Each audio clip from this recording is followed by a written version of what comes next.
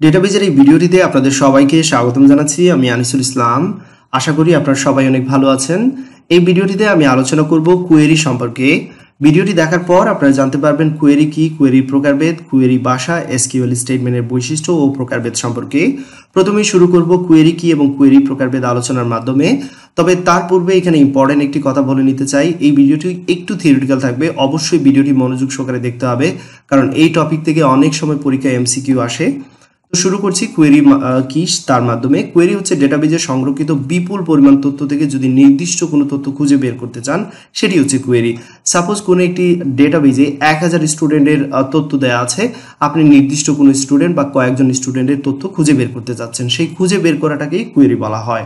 বিভিন্ন ধরনের কোয়েরি রয়েছে, এখানে দেখতে পাচ্ছেন select query, parameter query, cross step query, unmatched query এবং অ্যাকশন কোয়েরি। এবার একে একে সবগুলো কোয়েরির সাথে আপনাদের পরিচয় করে দিচ্ছি।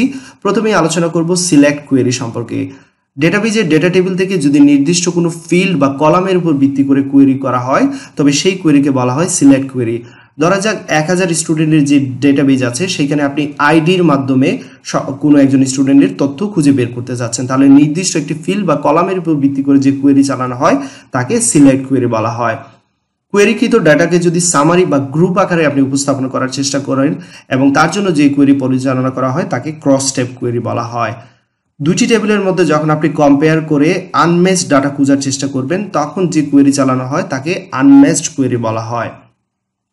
এবার আসুন অ্যাকশন কোয়েরি সম্পর্কে জেনে নেই। কোনো কোয়েরির ফলাফল দিয়ে যখন টেবিলের ডেটা সমূহের কোনো পরিবর্তন সাধন করা হয়, তখন তাকে অ্যাকশন কোয়েরি বলা হয়। অ্যাকশন কোয়েরি আবার 4 প্রকার, এই বিষয়টা একটু লক্ষ্য রাখবেন। এইখানে এমসিকিউ টাইপের কোয়েশ্চেন অনেক সময় থাকে এই টপিকের উপর। Make table query, append query, delete query এবং আপডেট কোয়েরি, এই 4 ধরনের অ্যাকশন কোয়েরি রয়েছে। সো এবার এই 4 ধরনের কোয়েরির কাজগুলো কি সেগুলো আমি বলে নিচ্ছি, আপনারা একটু লক্ষ্য রাখবেন। মেক টেবিল কোয়েরির কাজ হচ্ছে, ধরা যাক আপনি কোনো একটি টেবিল থেকে কোয়েরি করে কিছু ডাটা কালেক্ট করলেন বা ডাটা আপনি খুঁজে বের করলেন, সেই খুঁজে বের করা ডাটার মাধ্যমে যদি নতুন একটি টেবিল তৈরি করেন, তখন তাকে বলবে মেক টেবিল কোয়েরি। ওকে। অ্যাপেন্ড কোয়েরি হচ্ছে, ধরা যাক কোনো একটা টেবিল থেকে আপনি ডাটা খুঁজে বের করে সেই ডাটা অন্য একটি টেবিলের সাথে যোগ করলেন, তখন সেটাকে বলা হবে অ্যাপেন্ড কোয়েরি। ডিলিট কোয়েরি নিশ্চয়ই আপনারা বুঝতে পারতেছেন, অপ্রয়োজনীয় তথ্য যদি আপনি ডিলিট করতে চান, সেক্ষেত্রে ডিলিট কোয়েরি ব্যবহার করা হয়। এবং আপডেট কোয়েরি ব্যবহার করা হয় যদি কোনো তথ্যের পরিবর্তন করতে চান, আপডেট করতে চান, রাইট। এবার চলুন জেনে নিই কোয়েরি ভাষা কি। কোয়েরি রচনার জন্য বা কোয়েরি পরিচালনার জন্য যে ভাষা ব্যবহার করা হয় তাকে কোয়েরি ভাষা বলা হয়। ডেটাবেজে বহুল ব্যবহৃত 3টি কোয়েরি ভাষা হচ্ছে কিউএল, কিউবিই এবং এসকিউএল। এখানে প্রতিটি পূর্ণরূপ দেওয়া আছে, আপনারা দেখতে পাচ্ছেন যে এটা এই 3টির মধ্যে সবচেয়ে ইম্পর্টেন্ট যেটা, সেটা হচ্ছে এসকিউএল, স্ট্রাকচার্ড কোয়েরি ল্যাঙ্গুয়েজ, যেটি নিয়ে পরবর্তী কয়েকটি ভিডিও টিউটোরিয়াল থাকবে ইনশাআল্লাহ। এসকিউএল এর স্টেটমেন্টের কিছু বৈশিষ্ট্য রয়েছে। এসকিউএল একটি ল্যাঙ্গুয়েজ যার মাধ্যমে যখন আমরা কোনো কিছু লিখব, সেই লাইনগুলোকে বলা হবে স্টেটমেন্ট, এবং এই স্টেটমেন্টগুলোর জন্য কিছু বৈশিষ্ট্য আপনারা লক্ষ্য রাখবেন। এসকিউএল স্টেটমেন্ট কেস সেন্সিটিভ নয়, দ্যাট মিনস আপনি বড় হাতের যদি স্টেটমেন্ট লিখেন কিংবা ছোট হাতে লিখেন, ডাজেন্ট ম্যাটার।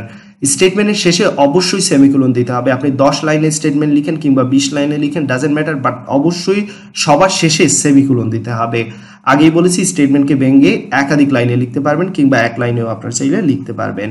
এবার আসুন এসকিউএল স্টেটমেন্টের প্রকারভেদ সম্পর্কে জেনে নেওয়া যাক। এখানে দেখতে পাচ্ছেন এসকিউএল স্টেটমেন্টের প্রকারভেদ 4 ধরনের রয়েছে, লক্ষ্য রাখবেন। ডিএমএল অর্থাৎ data manipulation language, DDL data definition language, DCL data control language এবং ডিটিএল ডাটা ট্রান্সলেশন ল্যাঙ্গুয়েজ। তো এই 4 ধরনের স্টেটমেন্ট সম্পর্কে এবার একটু বিস্তারিত বলে নিচ্ছি, লক্ষ্য রাখবেন। প্রথমে ডিএমএল দিয়ে শুরু করছি, যেটি হচ্ছে ডাটা ম্যানিপুলেশন ল্যাঙ্গুয়েজ।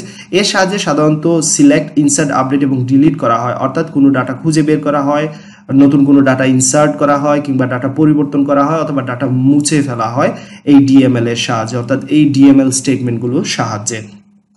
তারপর আসুন ডিডিএল অর্থাৎ ডাটা ডেফিনেশন ল্যাঙ্গুয়েজগুলো সম্পর্কে আমরা এবার জেনে নেই। ডিডিএল এর অন্তর্ভুক্ত দেখতে পাচ্ছেন ক্রিয়েট স্টেটমেন্ট আছে, অল্টার স্টেটমেন্ট এবং ড্রপ স্টেটমেন্ট।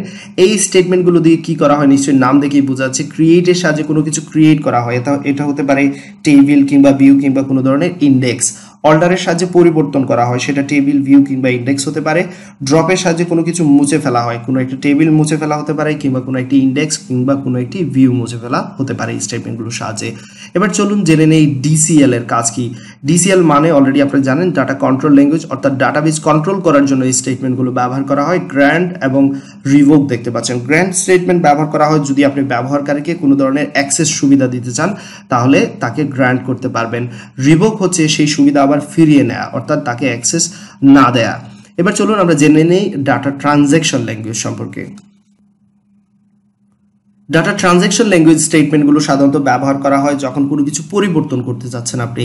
সাপোজ কমিট স্টেটমেন্টের কথা ধরা যাক, আপনি যদি কোনো ডাটা পরিবর্তন করে স্থায়ীভাবে সেটা সংরক্ষণ করতে চান, সেক্ষেত্রে কমিট স্টেটমেন্ট ব্যবহার করা হয়।